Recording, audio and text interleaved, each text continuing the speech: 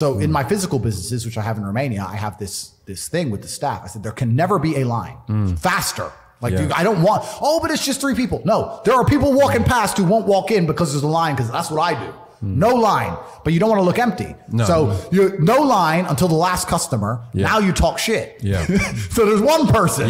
Like, you have to manage these things. Most people don't micromanage this stuff. I think it's almost an illness that you seem to have that I have, because I can wander around a shop and I'll say to my wife, I'll say, look at that, that's beautiful. She said, what are you looking at? I said, well, the way they've displayed that, you know, that is, I'm taking that, I'm using that. Completely. You know, and I'll be online and I'll go, look at the way they've done that. Right, I can morph that into my business. But it is a little illness. But I think you have to have a business to be like that.